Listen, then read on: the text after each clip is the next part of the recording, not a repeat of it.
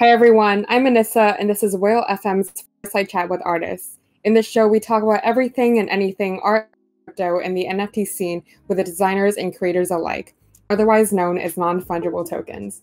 My guest is Sarah Zucker, aka The Sarah Show.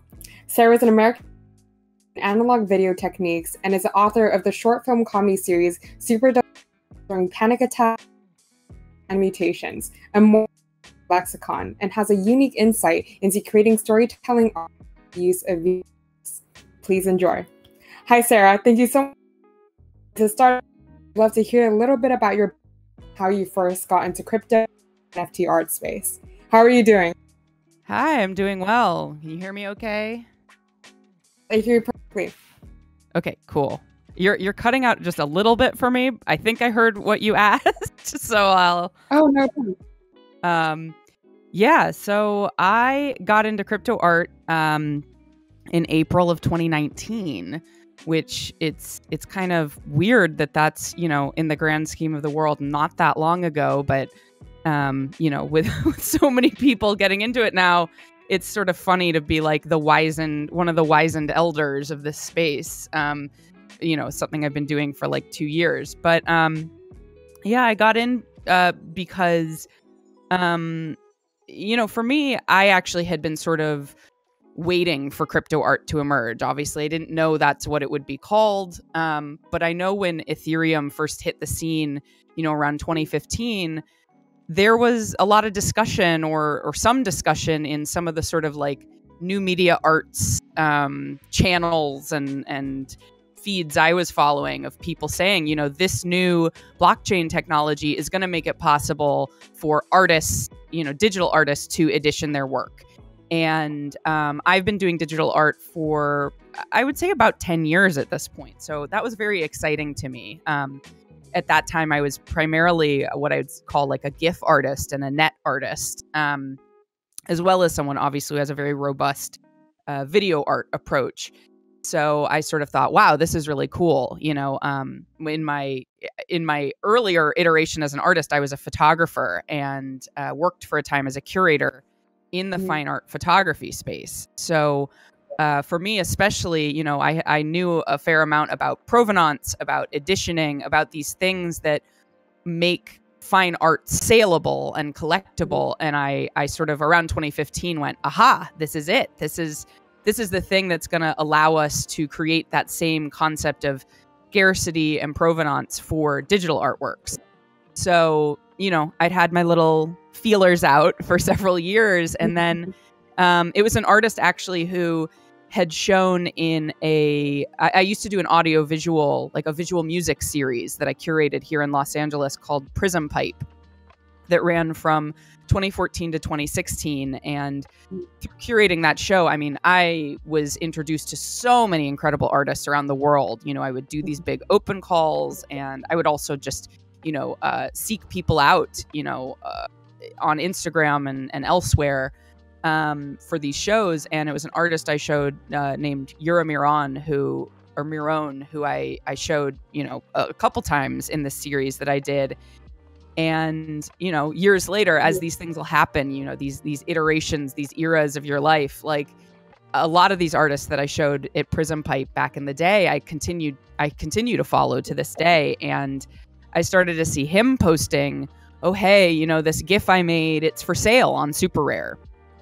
And I was like, what now? What? Excuse me? How do you mean? And I, clicked the link and checked it out. And it was like that aha moment of, oh my God, this is it. This is the thing that I have been waiting for, that finally someone has created this container and created this technology to allow us to edition digital artwork. And so, yeah, so I applied for Super Rare. I think right around that time, I probably applied in like March of 2019. And then, at that time it was not to self-deprecate. I'm sure I earned my spot in there, but it was not quite the hot ticket item that it is now. It was still very early days for Super Rare. And so yeah, I got in there and I minted my first token on the blockchain on April 4th, 2019. Wow. Yeah. Yeah, I mean, speaking about your past, right? I read that Mhm. you also, you and your partner kind of founded and developed a creative studio together called Yo Merrill. Mhm. And I'd love to, kind of hear about your past and how you first got into art. So, like, I'd love to hear a little bit more about Yo Merrill and actually how the name came to be. Sure. Sure. Yeah, I'll start with Yo Merrill. It's my wife Bronwyn Lundberg is also a crypto Mhm. artist. She's also on Super Rare and some of the other platforms. I highly recommend everyone check her out. Um, we founded Yo Merrill out of necessity in 2014. We just, Bronwyn went to school for animation and video, and so she's, was always sort of an animator. I'm really more of a video person. I wouldn't really Mhm. define my art as animation necessarily, though I use elements of that. And we had this opportunity that came up in 2014 to create a series of gifts for the Brooklyn Museum, which is like crazy. It's I Mhm. think rare that that's how that happens for people, that like their first gig is something so huge and so visible. Um, but it was just through, she had created an artwork that had gone viral in 2012 called The Lesbian Last Supper. And when I say Mhm. viral, I mean truly viral. Like it was on, the Rachel Maddow show, and like it was on. It eventually ended up being, it features Ellen DeGeneres as Jesus, which for some people is very offensive to them, but I think it's all in. It's not meant to be offensive. It's just meant Mhm. to be a bit of fun. But anyway, so she had gained a lot of visibility through that, and that's in a roundabout way how this Brooklyn Museum gig came to be. That she had developed this name for herself, doing celebrity portraiture and caricature, and so. In Yo Merrill, I really am in the role of writer and sort of director. My background academically is in screenwriting. I got a master's degree in screenwriting from NYU in 2010. So, that's this whole other side of me that I think people who collect my work and are really familiar with my work probably can see that I often say my true specialty as an artist is like vision and voice. Mhm. I'm not necessarily the person you go to for like things that are the most technically Mhm. advanced. All the techniques I've learned really are in service of these ideas I have. I'm an idea person.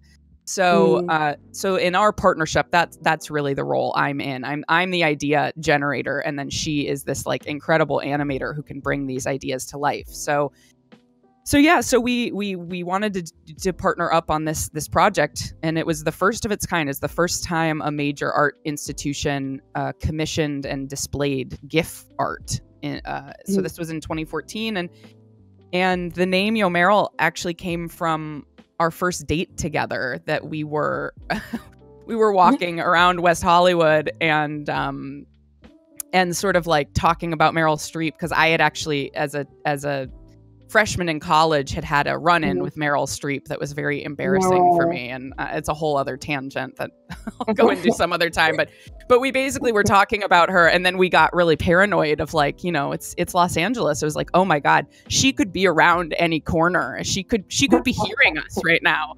And then we were just sort of giggling like, yo, Meryl, yo, like, yo, where are you? And it's funny, we were talking about this yesterday actually, because Yo Uh-huh. Merrill's still going strong. We have some really cool things in the works right Mhm. now, and we were talking about how that that name that we came up with in 2014 really, really, I think perfectly encapsulates our aesthetic and our whole thing. Mhm. That there's the elegance and the fabulousness of Meryl Streep with the sort of like 90s Nickelodeon, like, hey, yo, like Mhm. yikes pencils and like neon colors. And it's really those two things, those two elements that have like coalesced in our aesthetic, that I think is why, as you said, we ended up doing a lot of, content for Super Deluxe, which Mhm. some people may be familiar with. It's no longer around, but for a time it was sort of this incredible playground for artists and weirdos, and so we did a lot of cartoons for them, and I think that's that merging of concepts and feelings is what has made people really hook into our work. But yeah, so that's Yo Merrill. And again, we're still going strong. We've minted several pieces together as Yo Merrill. In fact, we had a piece that was a short called Glitch Slapped that, I want to say it feels like 100 years ago, but I think I minted it back in like March of 2020. And as far as I can tell, and I've had others sort of corroborate this to us, and I'm always hesitant to lay claim to something if it's like, I obviously don't want to say it if it's not true. But as far as I can tell, like it's the first narrative short film that was ever minted on the blockchain, Wow. And how I define narrative short film, right, is that it had full sound production. It had a story. It had it's not just a GIF. It's not just a, single visual idea, that it had its own little narrative to it. So short though it may be, I think we're very happy to sort of claim that as one of our firsts. But yeah, so that's not even to speak to my whole how I reached this place and how I got started with all this. I don't know if you want me to go into all that. Yeah, I mean, like, I read about, like, your exhibition in the Brooklyn Museum, which is huge. And I knew that you guys drew celebrities interacting with, like, crabs and bicycles. And then you guys also started a project named Shows That Weren't, which I loved, by the way. Thank you. And then you guys had this thing called Rat King. Yes. And it was like, where, like, there was fuse and it would like fuse the rat tails together. And I was like, how do these guys come up with stories like this? Like, this is insane. I wouldn't have this in my dreams, like it isn't that vivid. So it was just crazy to me. But I just love to know, like, when you come up with these stories, and I know that, would you call yourself a storyteller? And so, when you come up with these stories, is there a storyboard or what really goes on behind the scenes? So, from the sounds, the ideas, the character design, what goes on in there? Sure. Yeah, I mean, storyteller is would totally be an appropriate term for what I am. I don't know that it's a term I often use, but it absolutely it works. It defines kind of, especially when I'm working with her, the role that I play. When we're working together as Yo Merrill, there's definitely storyboarding happening. And in the case of Shows That Weren't, which was again one of our series for Super Deluxe, I think I wrote, I like I said, I have a background in screenwriting. So I often, when it's like a more full-fledged animation like that, I write a script, and screenwriting is a very particular medium in that, part of the writing, equally important to the dialogue is, you write what is seen on screen. Right. So that's, it's why I think, again, I would say people who are familiar with my own work would see how that's very much a medium I'm very well versed in. And I actually teach, or in the past have taught screenwriting online, because it's a passion of mine, and it's something it's a form I'm very, that just really, I have a lot of like symbiosis with. It just feels very natural to me.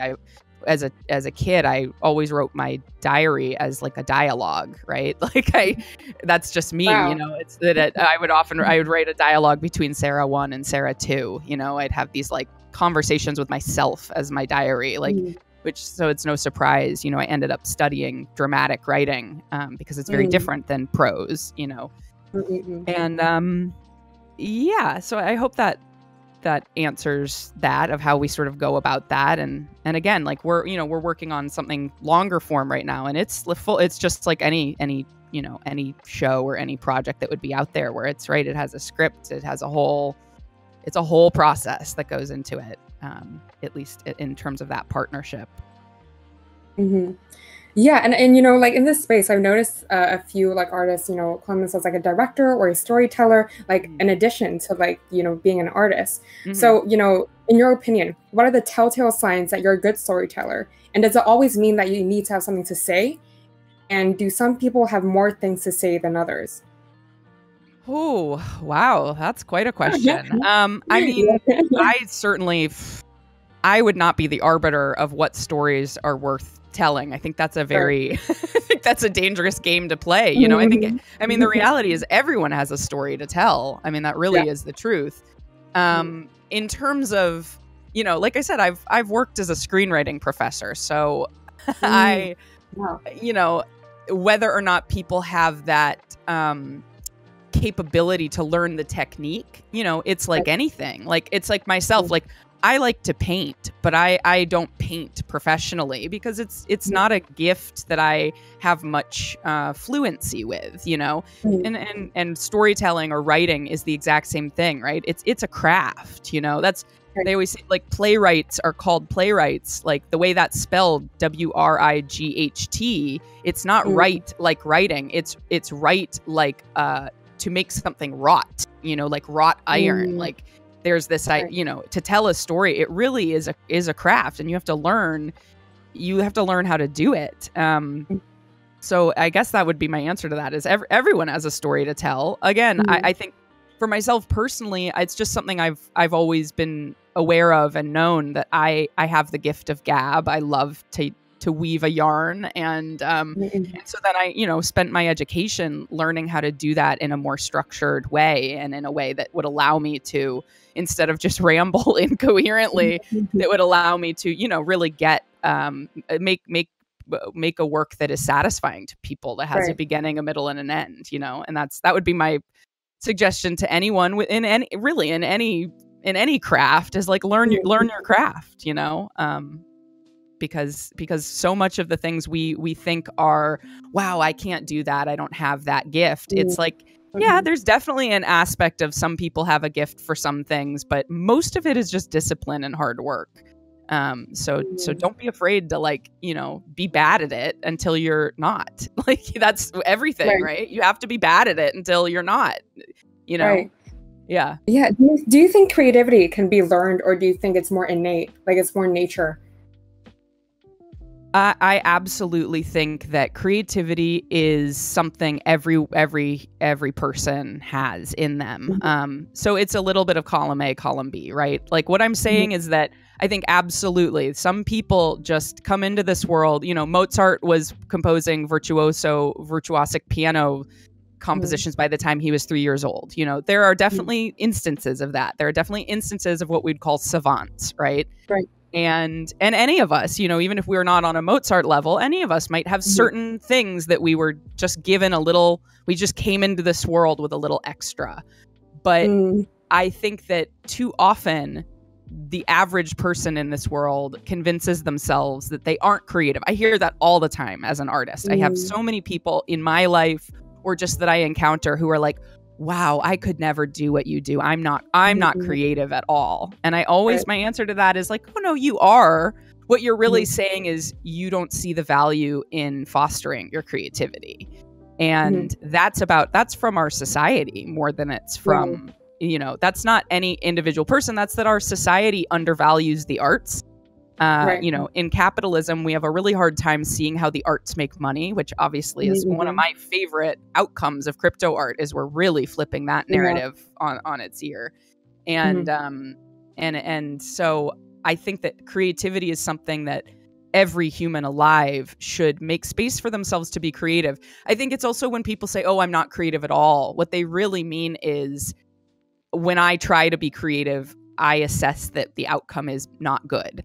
And they may be right. You know what I mean? That's what I'm saying, is they're not necessarily wrong, you know, like in terms of, in the grand scheme of good and bad, or how people perceive it. Yeah, maybe what they're creating isn't something they could go out and sell. And again, that's so much in our society, we dictate whether it's good or bad versus would someone be willing to pay for it or not. But I think that completely like ignores the fact that creativity is nourishing, right? Like creativity, just like eating food, it's nourishing for the soul, it's nourishing for the mind.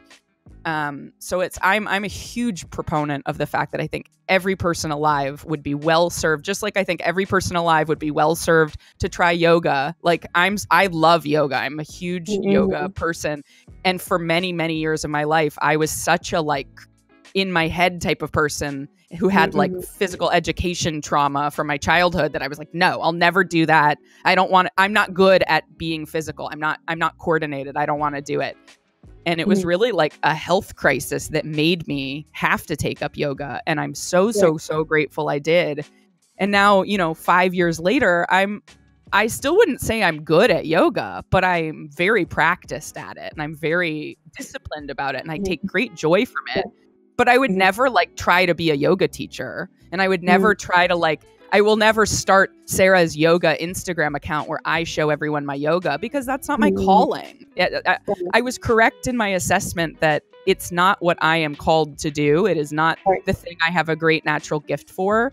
But I also am so enriched by making space for it in my life. So I feel the same way. The same thing is true of creativity, that all people would benefit from making space for creativity in their life. No, 100%. I think, before it was like, there's always been creatives in the space, but people keep trying to capitalize off it. And then so the creatives just go elsewhere, and then they make another place creative, and the same thing happens. So it's interesting, with crypto art and NFTs, how that paradigm is shifting and people are accepting it. And it's a great community.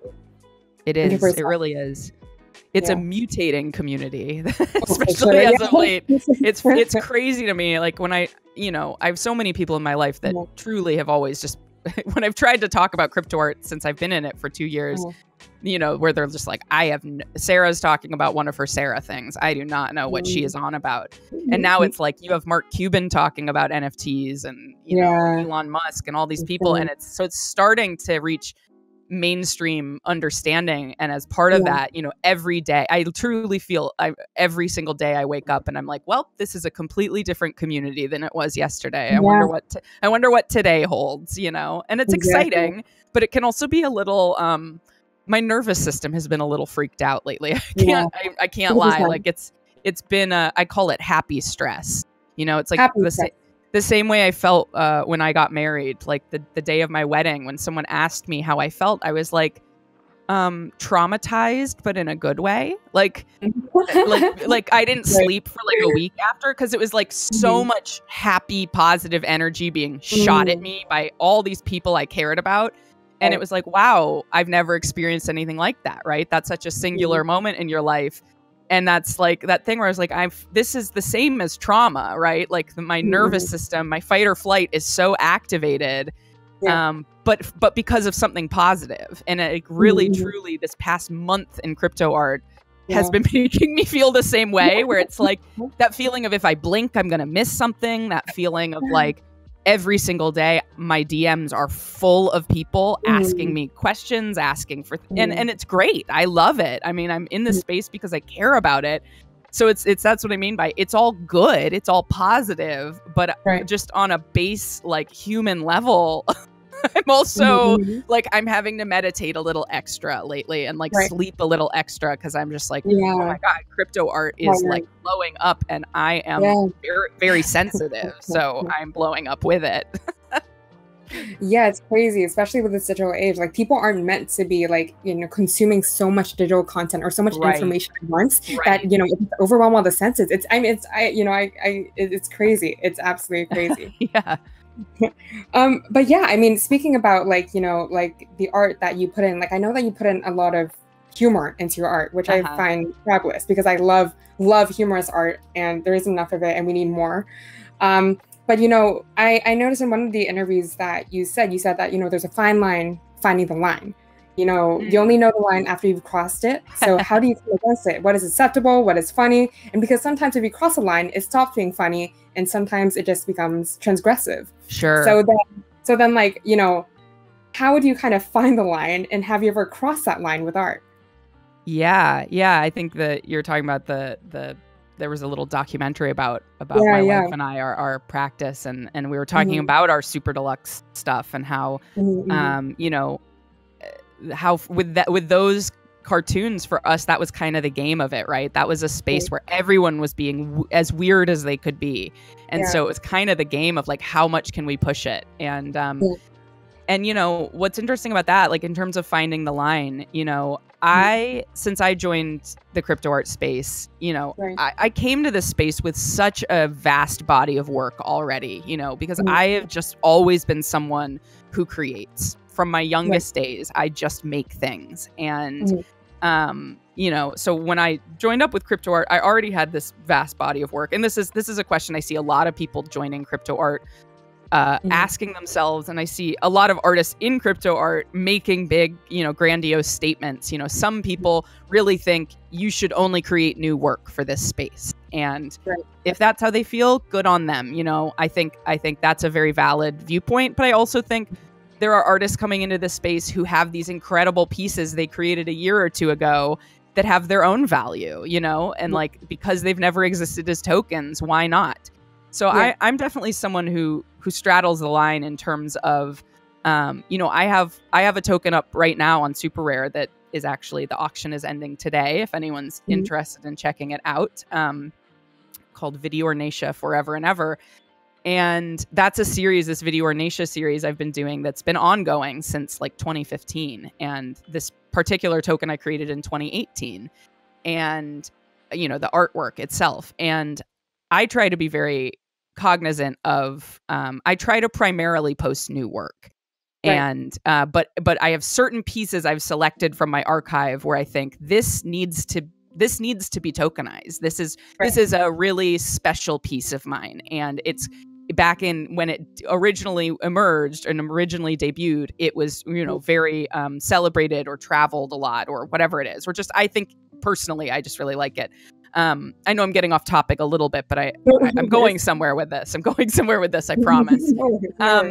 So it's all to say that, like, in terms of creating new work, right? Like, especially since joining this space, there's always that, I think every artist has to deal with that allure of, you see something, if it incorporates a Bitcoin or if it incorporates an Ethereum, it sells for like 10 times more, right? Yeah, the symbols. And I think that, I often, it's something I've been saying a lot lately, and I know some people might not like this, but this is just my truth. I'm an artist first and a crypto person second, right? I've become very knowledgeable about crypto, and I've become very, I was talking yesterday about aping into something, and my wife was looking at me. She was like, what is this word, aping in? And I realized, I was like, oh, I'm using crypto terminology. I'm using DeFi terminology without realizing, oh, right. That's people who aren't, there are certain code words that are in this space that indicate, like, this is just how we talk. This is the language of this space. So it's all to say, I've obviously become very knowledgeable about the space and learned a lot. But for me, it's always going to be art first and crypto second, personally. And that's very helpful in terms of, again, finding the line. And it's not exactly about humor. In this case, it's about everyone has to come up with their own code of ethics for this space, because that thing we were talking about, right, of how it's like, it's a very activating space. You can find yourself getting really like manic, really frenzied, because every second there's some new exciting thing, and you see someone doing something and you're like, oh, I wish I had done that. And, this idea of aping in, oh, I want to ape into that project or this project. And I think you're really well served early on to just check early on and repeatedly throughout, check in with yourself and go, wait, but who am I? Am I doing this because I want to make a gazillion dollars? Well, the reality for me is I would not have chosen a life in the arts if it was about money for me. I would have chosen a different career path. You know what I mean? And I think that is true of probably most of the artists in this space. Like, none of us chose to become artists because we wanted to be gazillionaires, right? Like, obviously we like to afford our lives. That's kind of new that this space is making that possible. But really, it's like, think about that. It's like, you would have gone into finance if you wanted to be a finance. This fact that we now have this financial component to art is amazing. But it's just to say, and I'm certainly not critiquing. I think there's incredible work out there that is about crypto, that is about Ethereum, that is about Bitcoin. I'm not criticizing that. I'm saying, for me personally, as I create new work for this space, there's always this dance I'm doing of, I'm a very intuitive creator. Like, I like to think of my creation almost as channeling, like, which is sort of like a mystical term, this idea of the art channels through me. And so inevitably, as I'm more and more immersed in this space, the things that come through respond to the space, right? And I think that's very, I think that's appropriate, right? I think there's nothing crude or crass about responding to this space that we're moving in, especially as it's becoming so impactful, so profound. You know, at the beginning, we were all selling our work for like $40 a pop. And like now, obviously, that's like you can't get NFTs for that price anymore. Sounds very quaint to say. So it's just to say, like, and then in terms of humor, right? This is I sure did tap dance my way around to back to your original question, that the space of crypto art has a very, very, very different set of just cultural standards and cultural perspectives that inform their humor, right? There's this, obviously it's so internet native, it's so crypto native and crypto specific. My perception is, of course, it's predominantly male. I'm, you know, as a female bodied individual, like navigate just to be a woman on the internet, like I don't need to tell you, it's its own thing. It's like I always try to, you know, when these discussions come up, I try to just sort of point out to men who just literally, you have to give them the fact that they just don't know that it's like, listen, everything I do, I'm doing, and then I also have to do the work of being a woman on top of it. And I'm not asking for special treatment. I'm not asking for, like, I really personally don't like tokenism. I don't want to be the token woman, you know, because you needed to check some box and make sure you had a woman on your list. But I also am like, just think about what it's like that, like, I'm just this artist making this cool, weird art, and it's its own thing. And it you know, it's, my gender in many ways is irrelevant to it. But then to be a woman on the internet, people expect different things of you as a woman. You are expected to do a lot more emotional labor. You're expected to, like, answer more questions for people, be more understanding, you're expected to be everyone's, like, mom and sister and girlfriend who hears about all their stuff. And you're like a bitch if you are like, I don't have time, or if you just don't do it, you know? Not to mention just the, like, God forbid, if you have, you know, a face that exists and you might get people, like, creeping on you. Again, I digress. But it's to say that, like, I'm pragmatic, right? So I've assessed this space. It's very male. It's very, you know, it is so different in terms of what it finds funny compared to other spaces I've moved in. So finding the line, it's like, I think you just have to give yourself permission to, as I always say, the only way you find the line is by crossing the line. And that's really the permission I've given myself with everything I'm doing in crypto art, right? Is like, from the get-go, I gave myself permission to say, this space is so brand spanking new that there aren't standards here yet. There aren't, like in any other space we enter, right? Just social spaces, school, work, whatever it is. You're entering into that with thousands of years of human experience that dictate to you, this is how you act when you're at work. This is how you act when you're at school. Well, when myself and some of my peers from the earlier days entered crypto art, there was no that. There was no standard of, this is what you do in crypto art. So the reason that now people entering have these ideas like Genesis token, oh, well, my Genesis token's worth more, or, you know, oh, this is how I run an auction. Like, the way we run an auction is all because Coldy made up how to run an auction, you know? Like, there's all these things that, you know, all these standards that exist now, and it's because of those of us that have been doing this for a little while, making mistakes and figuring out, well, that didn't work, you know? And I really, like, I'm a big, you know, I try to be transparent about that with people, of like, pricing has been a big one for me. Like, for me, my work is truly unlike anyone else's. And I don't say that to brag. In fact, in many ways, I'm saying that because just to point out to my collectors or to fellow artists who look to me, you know, if you make 3D, a certain type of iridescent 3D art, you can look at the space, see 10 other artists who make work that's similar to yours, see how they price it, and you can follow that model and be quite successful. For someone like myself, even still, you know, I am starting to see people who work a little bit in some of the tropes that I work in, and a little bit of, like, you know, what I mean by that is like CRT TVs or VHS look or glitch or whatever you want to call it.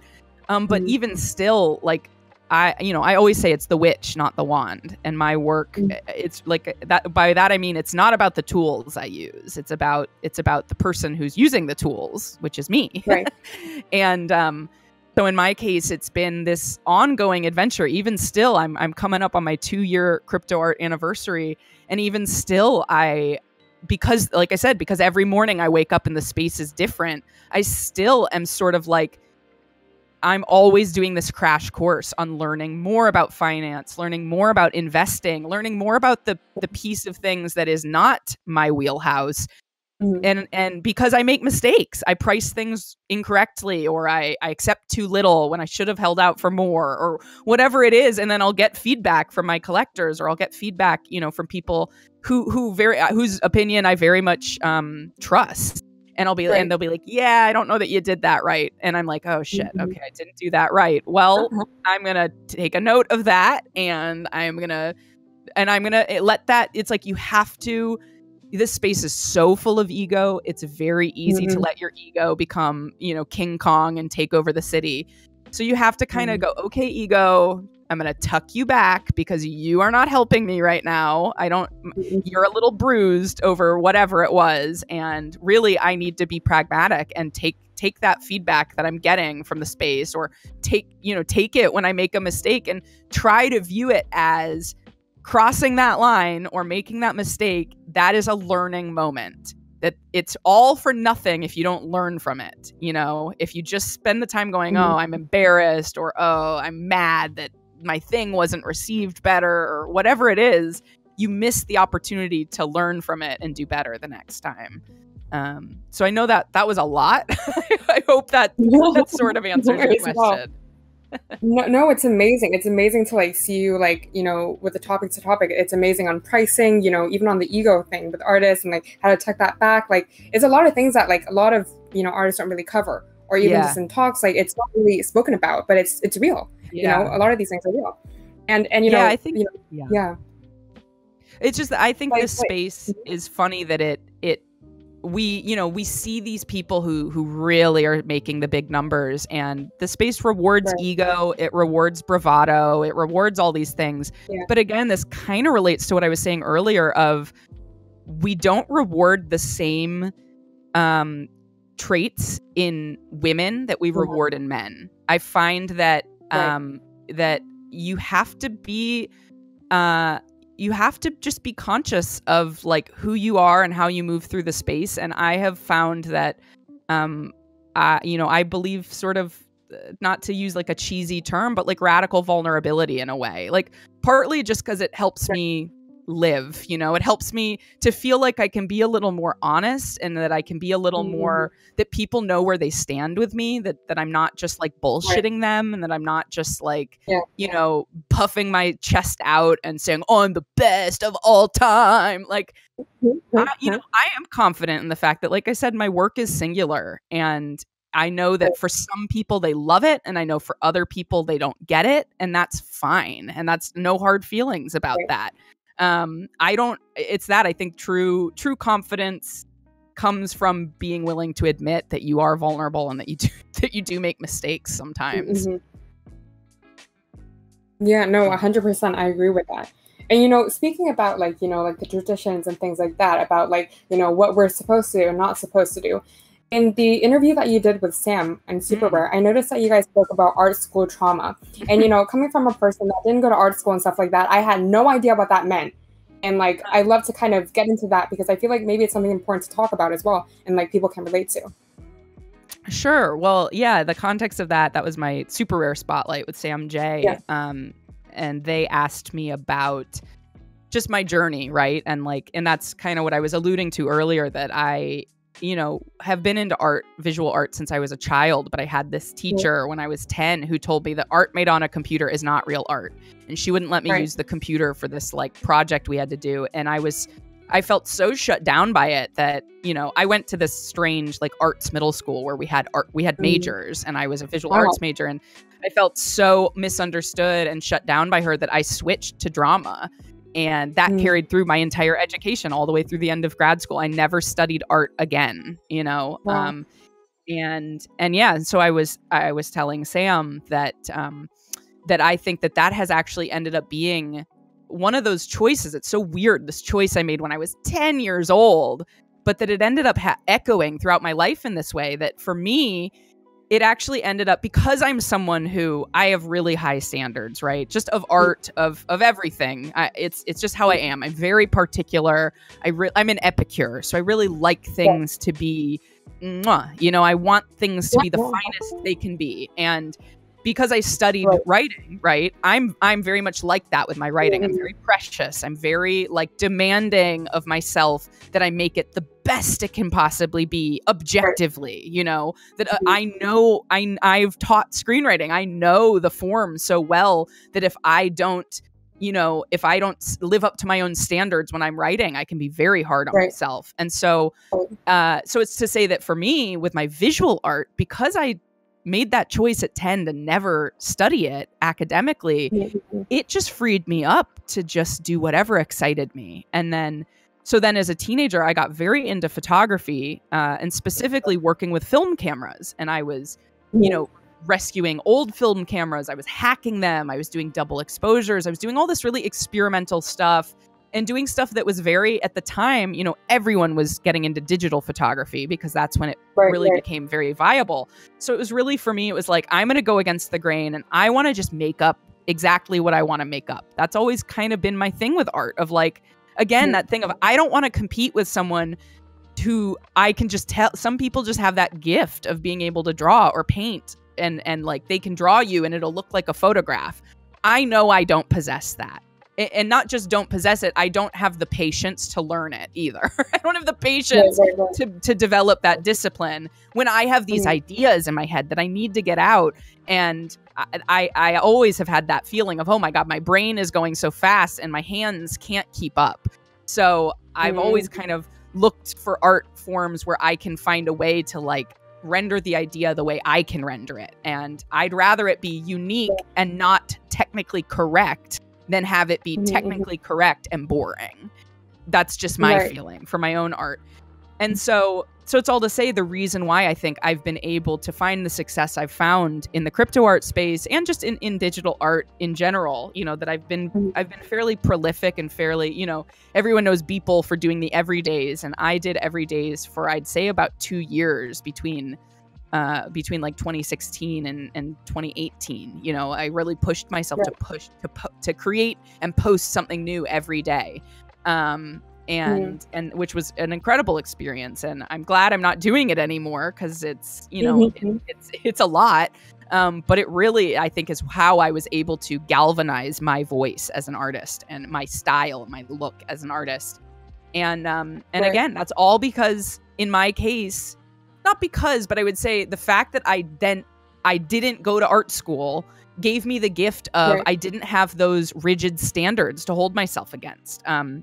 I know I brought this up when I talked to Sam, but there's this very famous sort of quote from Ira Glass, who's the host of This American Life. And he talks about how every creative person has to be willing to spend 10 years being bad at what they do before they become good at what they do, you know? And I'm paraphrasing, of course, but it's that of like, that thing we were kind of talking about earlier of like, everyone has it in them to be creative, but it really is a much rarer person who is willing to endure the ego challenges of being bad at what they've chosen to do, who is willing to be bad at it long enough that they become good at it, right? And that's in any discipline. And it's all to say that I think to speak to what you brought up, the idea of art school trauma, and that's actually a term my very dear friend Edgar Fabian Frias mentioned to me, because it's something they and I have both noticed, that you know, a lot of people who went to art school, it kind of like going to school for the thing you do can beat the love of it out of you, because you come in all bright-eyed and bushy-tailed and like, oh gee, I'm gonna be an artist, and isn't that great, you know? And then you come in and then you have some mean teacher who's like, except you're terrible, you're horrible, you'll never be any good, you know? And and I think so many people experience that, where like then by the time they've gotten through art school, they're so traumatized. It was like, you know, being in the trenches of it, having people just lambast them by the time they get to the end, they're like, I don't even want to do this anymore, you know? Mm. Or they're just, they get to the other end. They do try to do it professionally, but then they have all these voices, right? All these mean voices in their head. That's the mean voice of that professor you had who told you you really just weren't very good at it. And that's your dark passenger, right? Like that's that's the person or that entity sitting in the passenger seat of your life vehicle, whispering mean things to you and holding you back. And so it's all to say that I certainly think for many people, art school is the right choice. Like I said, for me with my writing, I'm so glad I studied it. I'm so glad I have that I know the form so well, because it is a discipline. You know, you can't just pick up a violin and be good at violin. Like there are a lot of things where it's like, no, you really have to like study that to be good at that.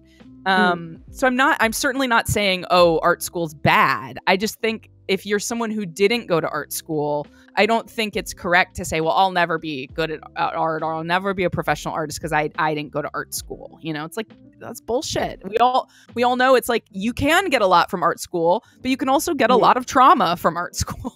So, you know, it goes both ways. Give and take. It's give and take. Yeah. You know, one thing I noticed with a lot of artists is that, you know, the way that they think, it's like it's like, you know, seeing a vision, but then it's like tunnel vision. You know, you see at the end of the tunnel, it's this very thin pin. It's just this pin, and it's like this line of perfection. And they're not, and a lot of artists, and you know, they just gather at the tip of the pin, because if everyone's just like, we need to get this perfect. I'm not going to stop on this perfect. It's very narrow because it's like, I need to get this to perfection, and that's what I noticed in a lot of artists. And I'm surprised how it hasn't driven people out the walls yet, because the level of like conciseness and, you know, everyone's like standard is so high for themselves, and nobody notices it. Because it's like, you know, like it could be like 1 pixel and nobody notices it, but it's so blatantly obvious to them. It's insane, you know? You have to be a very specific type of person to be able to endure that. Yeah, you know? it's, you know, and right. And that is something that really, I can't make a grand statement for everyone. It really ultimately comes down to taste, and there's no accounting for taste. But I personally find perfection quite boring. Like I said, I would much rather make something that is unique and interesting and technically incorrect than make something that is technically perfect but boring. But again, I know a lot of people who, like I said, my art is not for everyone. My viewpoint is not for everyone. But I also think it's like you're saying, I do think, and in this space, maybe a little bit, this is true, that there can be such a focus on like perfection and like cleanness, and that's something where when people make the empirical statement that if it's perfect and clean, that is what is ideal, that's just I just would like to offer up the counterpoint, which is, yeah, that might be ideal for you, but I think for a lot of other people, myself included, I could not be more bored by that. I could not find that less interesting. At this point, humanity's been around so long that it's like, well, you're never going to be Leonardo da Vinci. Like, you know, we kind of been there, done that. We already had the people who did it perfectly. Now I want to see the people who are getting messy and finding new forms and new ways of expressing themselves. Right. No, 100%. I mean, I feel like everyone in this space, like I've heard this term, like, who's the next Picasso? You know, who's the next Van Gogh? And it's just like, well, how do you make your own market? You know, he was a womanizer and an asshole. So, you know, I kind of, it's that of like, just even, it's just like, look, as someone who knows plenty about art history, it's like, right, like look at art history and what it lifts up, the values it lifts up. It's very like, it's very male, it's very white supremacist. It's just all these things where I'm like, like can we not replicate that in the metaverse? I think that we see these conversations happening all the time on Twitter. And like I said, it's something where I'm often hesitant to get into them, partly because I try to spend as little of my time as possible fighting with people on the internet. And I have learned how the most innocuous of opinions can end up with people like trying to drop a nuclear bomb on you and telling everyone that you're a gargoyle because you know, how dare you have an opinion. But it's all to say, like, I just feel like, you know, it's that we're all seeing, we see it. Everyone, you know, there are sites popping up every day that are aggregating the numbers. We're all looking at the numbers and we're all going, oh shit. Well, why is crypto art mirroring all of the worst qualities of the IRL art market? All these things that at the beginning, we all had this utopian vision of, this is going to make you know, this is going to open this up. We're going to have more women. We're going to have more people of color and more marginalized voices, and it's going to be amazing. And, you know, we could dissect this so many different ways, but I think the reality is, well, look at who has the money. You can't tell people how to spend their money. Right. People buy what's their taste. And, you know, and the bottom line is we still see that the people who have the money tend to reflect the same people who have the money in the real world or the IRL, you know, market. And, I don't know. It's just really tricky. It's like, it's something where I'm so glad we continue to have these conversations. And I hope we all continue to fight to make this space more viable and more open. But I don't need more Picasso. Like, he's done. It's done. Like, enough with Picasso. Like, I don't know. It's just like, there's so much incredible art from pre-crypto art, you know, of art history that's been overlooked by women, by people of color, by, I'm not even trying to make it an identity thing. I'm just saying, like, there's so much out there that was so amazing that, like, I don't know. Again, I'm just saying it's all a matter of taste, and I'm certainly not trying to I'm not trying to undermine. I'm not trying to throw shade at anyone who's working in this space. You know, I really have respect for anyone who's working in this space and is a nice person, you know.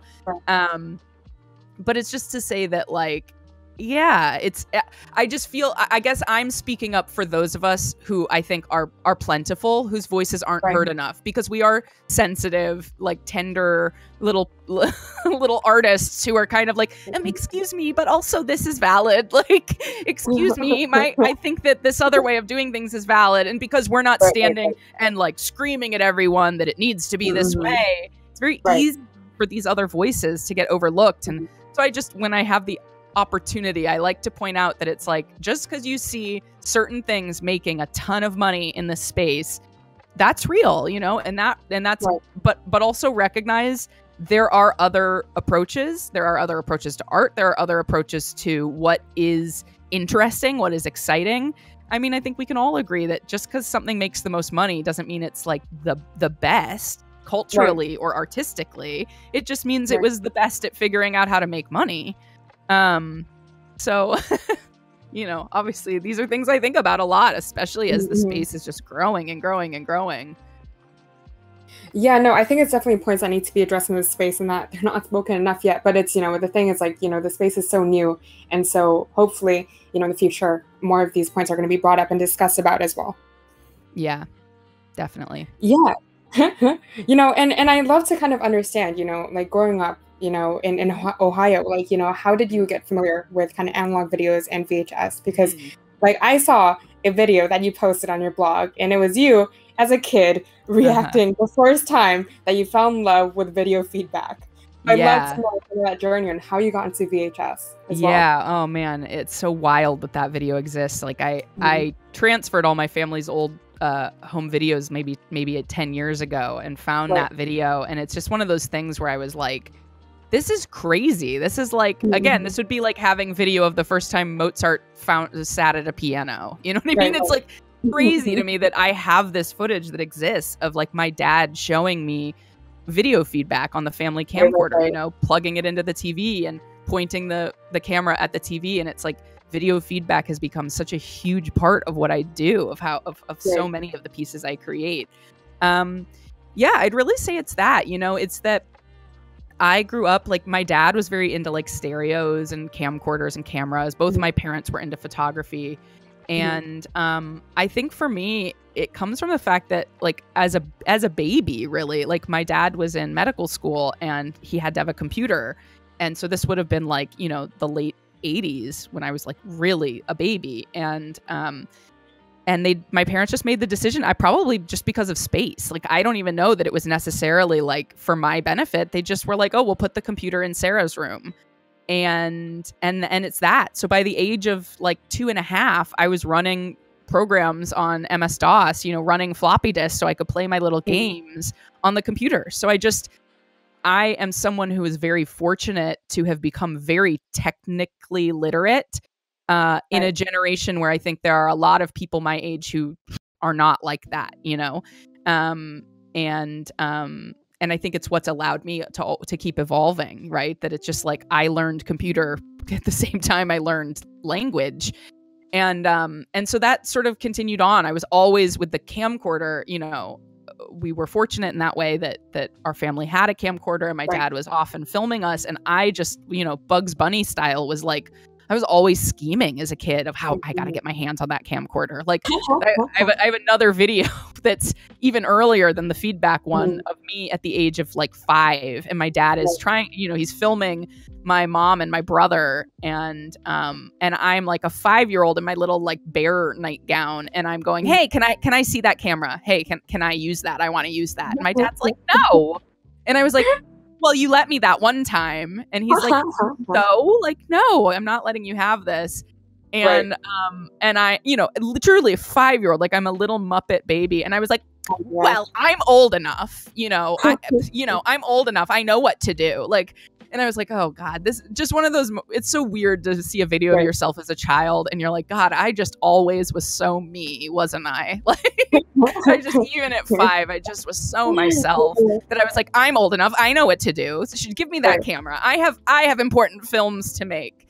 And, you know, as I was transferring this home video footage, all these little like interludes between, you know, things my parents had filmed, funny little things where I have one where it's like me that I'm filming I like film the toilet, and I was like, this is my favorite part of the house. Like, it's all these little like Sarah explains it all moments where I managed to get my hands on the camcorder, because I also knew, you know, I as much as I like to be experimental and push things, I also hate getting in trouble. Like I wasn't a bad kid, I guess is how I'd put it. I was very scared of getting yelled at. So it's like you can tell any of these pieces of footage that I'm like terrified I'm going to get caught, because I knew my dad would yell at me if I was using the camcorder without permission. That was just like a huge part of my childhood. And then it even translated to, like I said, I went to an arts middle school, and and I say middle school, it ran from the 4th to the 8th grade, which is sort of unusual. It was like a magnet school that you had to try out to get into. And we had this sort of thing in most of our classes where anytime we had a class project, if we wanted to, instead of writing an essay, like instead of writing a paper, we were allowed to do a video. And so from the age of like 8 on, I just have all these like I just did videos for every class project. And so I got really good at editing video, like in the camcorder, you know, because it's like I wasn't using a computer to edit. I was like splicing things together by putting a VHS tape in the VCR, and I would like, you know, find my scene that I'd filmed on the camcorder, and I'd record it to the tape, and then I'd stop, and then I'd find something else, and, you know, doing editing in the most rudimentary way. And then as a teenager, I got a job working at a video store. So it's just like, I mean, I've always loved film, and that's, again, I have these sort of 2 prongs of my own practice, right? I'm a video artist, but I'm also like, I'm a screenwriter. I'm very interested in film and entertainment and television. So yeah, I worked at a video store as a teenager, sort of the last generation of teenage video store employees, right? Like, by the time I worked at the video store, everything was DVDs. And so we had just an epic number of VHS tapes, and they rented for like 50 cents. Like, no, by then it was like so few people wanted that, and new things weren't really coming out on VHS.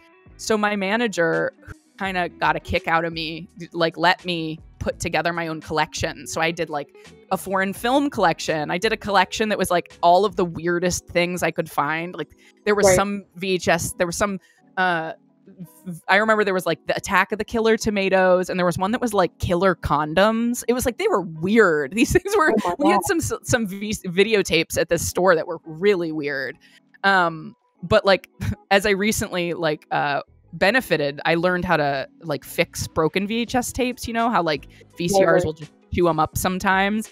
And I learned that when I worked at the video store, and I had a like heart attack like a week ago because I create all my work on VHS, and something went wonky with my VCRs, and it ate my tape. And it was like all the work I'd created since November, which like I have several pieces on this tape that are like some very high earning, important pieces of mine. Where like, you know, it's at this point I'm looking into like getting a safe, like a fireproof, weatherproof safe for my tapes. Cause I've realized now I'm like, these are actually important archival objects, right? Like they have all the originals of my crypto art on them. And but I was very grateful. I was like, okay, let's dust off this skill and we can do this. And I'm happy to report I fixed this tape. That's good. So yeah, it's just for me, I don't know, it's just one of those things. It's just always appealed to me. And then, yeah, I was so into film photography for so long, and it just kind of just evolved into video around like 2011. And I was doing primarily video, doing a lot of live video, like live visuals for bands and stuff around LA. And then, yeah, it was around 2015. I finally got my hands on that camcorder, that family camcorder. My parents finally let me have it. And a lot of the work, you know, I still use it. I'm creating these pieces I'm creating are with this camcorder that I've been scheming for 25 years, which is kind of fun. Yeah. So it's just, that's been my journey. Wow. It was all leading up to this. It was a camcorder. Right. It was exactly. exact one as well. Yeah. No, absolutely love it. I absolutely love it. So again, Sarah, it's been amazing having you. You're an amazing interviewee, and it was a pleasure having you. I hope everyone enjoyed this interview just as much as I did. But just as a final question to ask you, what are some upcoming projects that you're working on that you would like to share with us? Ooh. Oh my goodness. That's, you know, I always get asked that question, and it's so tricky because like, you know, I can't talk about most of them, you know, like I can't, like I have stuff. I keep cryptically on Twitter telling people, I'm like, I have big things coming. Like you want to invest in my stuff now because I have big stuff coming and it's going to probably change things. Right. You feel so like, I don't know, like a cartoon character, like I'm plotting over here, you know, but I really do identify as a cartoon character. Yeah, it's you know, in some ways it's more of the same, and it just in the sense of like I've been creating some stuff in my studio that's like really cool, really exciting, some really funny things. I am leaning more into you know, it's something I've done really the whole time I've been doing video art, but I'm also, you know, I'm a performer. I studied theater in college. I think it might become apparent when people hear me talk of like, oh, she likes to put on a show. That's, you know, I'm called the Sarah Show for a reason. I came up with that screen name when I was like 9, and I've stuck with it for a long time. Even though, you know, it's like, sounds like a screen name a 9-year-old would come up with, but it's all to say that like I'm leaning more into some like performance-based pieces and you know, stuff I'm filming in my studio as I like slowly lose my mind from COVID lockdown. I'm like, why not document my encroaching insanity in a way that everyone can enjoy? So I have some stuff like that, and you know, there's just a lot developing in the crypto art space right now that I, you know, I've got my fingers in many pies, you know. I get excited about trying new stuff. So I obviously can't speak to any of that. It's not my stuff to reveal. And like I said, my wife and I are developing a project right now that I can't go into depth about, but I'm like really, it's been this funny thing of like splitting my time really between crypto art and like this whole other side of me, which is like entertainment Sarah. So just to say that, like, you know, if you're interested in what I do, just like give me a follow. I'm the Sarah Show everywhere, and just know that like there's some really cool stuff coming down the pike, and I hope you will go on this ongoing journey with me. 100%. I think everyone here, you know, learned a lot from you today as well. And I think we touched on some very important topics, like I said. And I'm going to post all of your social media links in the stream text right now. So go give Sarah a follow, and go check out her auction as well on Super Rare. But yeah, thank you so much for coming on. It was a pleasure having you, and have an amazing, amazing day. Thank you so much. This was a blast. All right. Take care. You too. See ya.